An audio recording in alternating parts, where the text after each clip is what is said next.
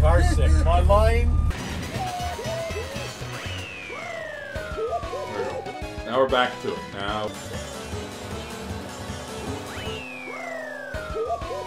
Yeah, that's two. That's two tonight. Get it, Kyler. Get it.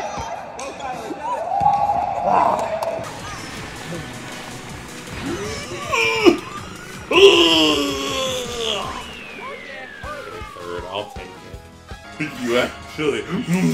You actually scared me. Do I think they'll make it back to a Super Bowl? Absolutely. They're still the standard and the best team in the NFC by far.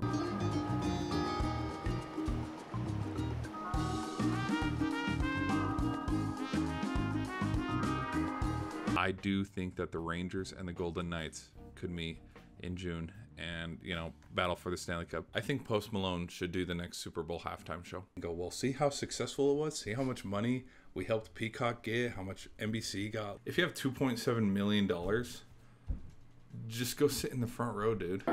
Oh, kitty.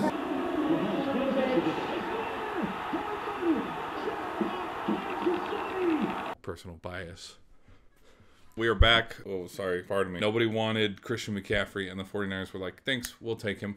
What are they doing? They're about to go play in the Super Bowl. So it's like, whether it's Jacobs, Derrick Henry, the running back market is hot. And it's like these guys, they're going to find places to go. Kelsey is back to his old ways where he's scoring touchdowns, and he's Mahomes' #1 receiver.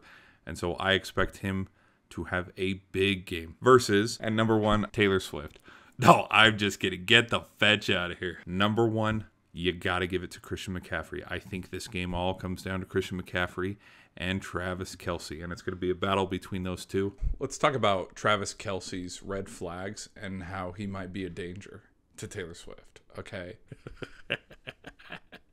With the situations they were walking into, they don't have enough Pro Bowlers and team chemistry and just a good environment that it's like they're doomed to fail. MVP out of, you know, Christian McCaffrey, Josh Allen, Lamar Jackson, Dak Prescott, Brock Purdy.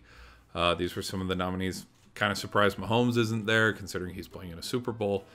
I mean, he did have an off year, but whatever. It's going to go to Lamar Jackson. Big predictions for this game. I'm going to take the 49ers 27-21. This is real fire. That is